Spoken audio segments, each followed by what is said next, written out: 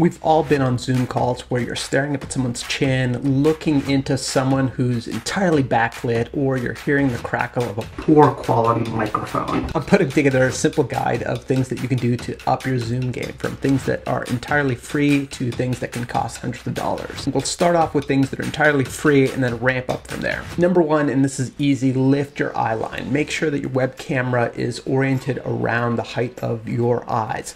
And that's really easy to do. Just if you have a standing or movable desk, just lift that up. If you don't have a movable desk, just put some books under your laptop to lift that webcam so it's really lined up with your eye. Number two is the microphone. So this is a simple $10 lavalier microphone. You can simply clip it onto your shirt. Or if you want to go up from there, a $50 condenser microphone like Monsieur Microphone here could really up your game as well. And again, it doesn't have to be particularly expensive. If your computer doesn't have an audio in port, like my Mac, thank you Apple, you can use one of these little USB inputs to add that audio input into your computer as well. Number three is lighting. If you're in an office where you're facing the windows, just position your camera or your computer so you're facing the window. This is sometimes unintuitive and people often like to face the wall and have the window at their back, but by facing the window, you'll actually have better light illuminating your face, making it much easier for people to see you. For another $10, you can pick up one of these ring lights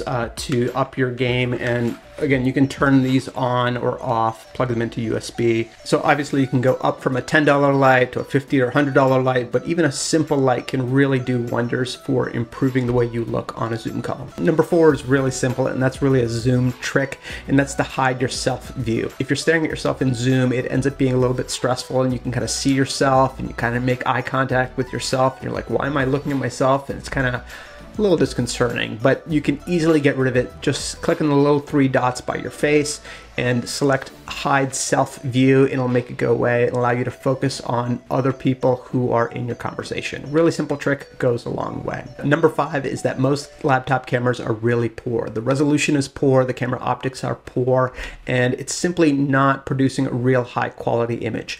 The good news is that most people have a much higher quality digital camera, and that's their cell phone. And so there's a really great piece of software that you can hook up into your Zoom conversations that allows you to use your cell phone as a digital camera. So it's a simple application called Epoch Cam, and you launch the application and it just makes a much nicer digital image. You can connect this to your computer by installing an app on your computer, and you have a much nicer webcam, allows you to zoom in and zoom out and focus much nicer on your face. The added bonus that I really like is that you can also use it to show other things if you have a whiteboard or if you're trying to project down onto your desk. If you're a teacher, it really ups your Zoom game, allowing you a lot of flexibility for showing things in your physical environment or being much more interactive with the audience you have on Zoom. While you're here, let me give you a 5B, which is to smash the like button and subscribe if you haven't already. But really, number six is background and angles. Consider the angles that you're looking at, consider the angles that are being looked at you, and just arrange or declutter some of the stuff that's directly behind you. Again, whether it's a shelf, bookcase, your bedroom, whatever it happens to be, just do some basic tidying up, shove things in a drawer or a closet if you need to, but it makes a huge difference. So we talked about cell phones and amping up the video quality with a cell phone. You can continue on that journey by hooking up a digital camera. So there are two ways to do this. The first is using an HDMI encoder. This uses the HDMI off your camera and allows you to use the camera and feed it directly into your computer. The one I'm using is called a Cam Link, and there's other encoders that are around there that do the same thing. The other way to do this is by using software that's built directly into the camera to allow it to act as a webcam as well. There's a number of cameras that do this, but Canon has recently introduced a utility called the Canon Webcam Utility that allows this to happen pretty seamlessly and easy. I'm using a camera called the Canon M200, which is the least expensive camera that actually has this capability. For about $500, you can connect this camera directly into your computer and Zoom and have the USB cable funneling into your computer, giving you much crisper video. Now, the lens that it comes with is this particular lens. We'll talk about lenses in a little bit, but it gives you a great head start for much better video quality on your Zoom conversations. If you're going to invest in a camera, there's two additional utilities that are particularly useful. One is a tripod to just hold that camera, hold that setup so you don't have to mess with it on your desk, and you can adjust that eye height exactly exactly how you like it. And the second is a power brick accessory, so you don't have to swap batteries and that camera just stays on as long as you need it on. Okay, number 8, progress. You've come so far, but if you're gonna go down the rabbit hole, it's at least useful to know how far the rabbit hole can go. And when you start going down that road, you start learning about lenses. And so if you want that blurry background, that swirliness in the background, you're gonna have to really learn a little bit about lenses. So the stock lens that comes with the camera is 15 to 45 millimeters, and it's a great lens, nothing wrong with it, absolutely great starter lens. But as you start going down the rabbit hole of lenses, there's a lot of different lenses that you can get, and a lot of the things that people look for in lenses is that blurry background, that swirly background that separates the foreground speaker and blurs out the background. And this is brought about by depth of field. And depth of field is really just a fancy photography word of saying how big that camera lens opening is, how much light it can absorb. And when it can absorb a lot of light, it can really focus on things that are shallow, that are really right in front of the camera, and blur the things that are behind. And so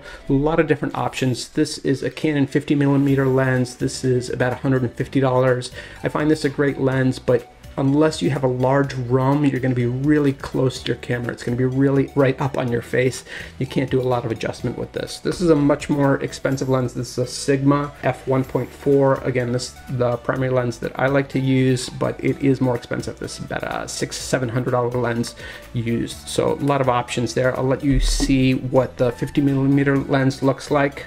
So this is the 50mm lens, and as you can see, it is doing that fuzzy blurring in the background, but you can also see that my face is a little bit too close to the camera. Okay, now we're getting somewhere. We have a nice camera, we have a nice lens, we've positioned it at our eye height, we've got the lighting right, but the most important thing is to make eye contact. And if your camera is off to the side, or your monitor is off to the side, or it's too high or too low, even though the camera's at the eye line, you're not truly making eye connection. You may be looking a little bit off to the right or left or underneath, depending on where your camera is. So for the last couple of weeks, I've been using a teleprompter, and again, don't think of teleprompter as something super fancy. It's literally just a piece of glass with some black fabric on top of it. I actually built a teleprompter with a CD cover and a piece of felt and a shoebox. It doesn't have to be complicated. There's instructions on how to build teleprompters online. The teleprompter I got is actually a little more expensive. It's a couple $100, but literally it's just a piece of glass and some black fabric.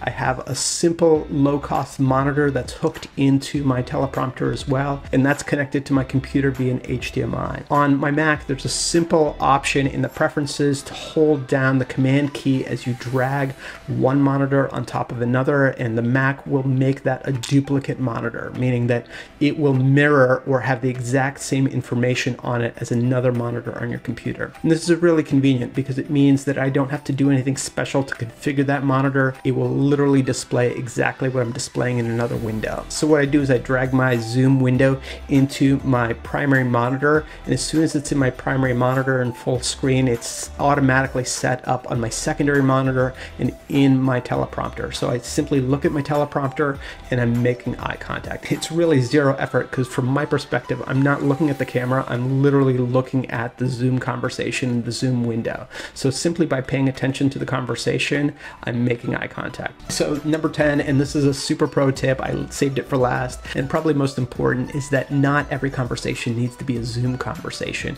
In fact, you have a nice little green icon on your phone that's audio only, and it's fantastic. Don't jump on every single Zoom conversation. Set up phone conversations, set up walk and talks, and listen to other people's voices. Sometimes having a break from the Zoom conversations and focusing on people's voice, focusing on what they're talking about, and not having something to stare at from a screen perspective is actually much more relaxing. It allows you to walk around your office, walk around your house, walk around the block, and really listen to what is being said, absorb that dialogue, and really be present, not staring in front of a computer, not staring with multiple monitors or multiple screens. And so choose the tool that's going to help you get the job done. Sometimes Zoom is a fantastic tool, and sometimes just clicking on the green icon on your phone is the better tool.